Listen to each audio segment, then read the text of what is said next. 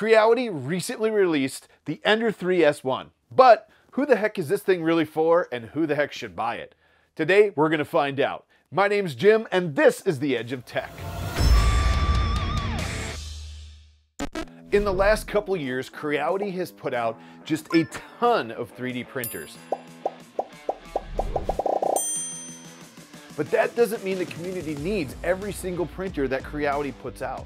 Actually, I think it hurts the community sometimes because someone gets excited, buys a brand new printer that's just released, and then a couple months later, Creality releases another one that's supposed to be better.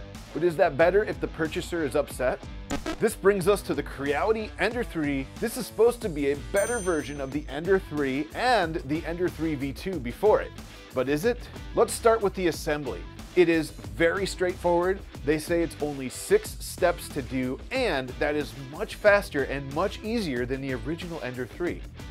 It features a new Sprite direct drive extruder, which Creality says is 30% lighter than the standard hot end assembly. The CR Touch auto bed leveling system comes with 16 probe points right out of the box. In the back, we have a dual motor, dual Z setup with belt synchronization that keeps both sides of the gantry level while it's moving up and down.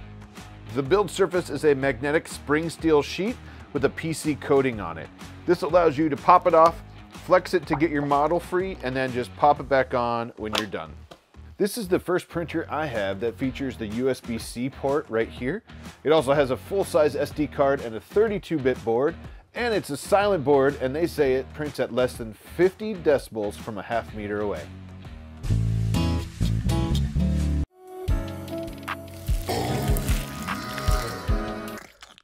The 4.3-inch screen features a brand new interface.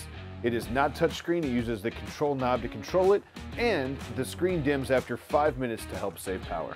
It features a filament runout sensor to help detect if the filament breaks or runs out, and this will help prevent failed prints. Last but not least, it features these easy belt tensioners to help with getting that perfect belt tension. All of this stuff is great, and on paper, this is the best Ender 3 that Creality's ever put out. But is it right for you?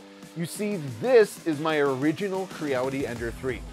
I have put a ton of upgrades and time into this printer, and as you saw in the beginning videos of this channel, this was the one that was featured. This is how it all started. If you look at the new Ender 3 S1, you may notice that it comes with many of the upgrades that I installed on my original one. That means less time upgrading and more time printing. But is that what you want? Many of us love the time spent upgrading our Enders, myself included. We can get them pretty cheap and build them to be whatever we want. This is why I think the Ender 3 S1 could be the best and worst Ender 3 that Creality has ever made. The best because out of the box, it comes loaded with all the popular features we look for in a great printer. And on top of that, it prints really good. The worst because it has mostly all of the parts that we would upgrade the original with. And some people just want to do it themselves. This is where you come in. If you're looking for a 3D printer that's easy to set up, has all the bells and whistles out of the box, and is just ready to go, definitely I suggest the Ender 3 S1. But if you're looking for a printer that you can get pretty cheap now and put your time and upgrades in it to make it anything you want, then I suggest you stick with the Ender 3 Pro, the original, the OG. But let me know in the comments what you prefer. Do you prefer something that's ready to go out of the box, or something that you can play with, something that prints good, but you can make it anything you want because it doesn't already come with all the upgrades this one does? If you want to see something maybe between these two, check out this video right here and keep it moving. And if you like what you saw today, please give me that thumbs up and hit that subscribe button, and we'll see you in the next one with more great content.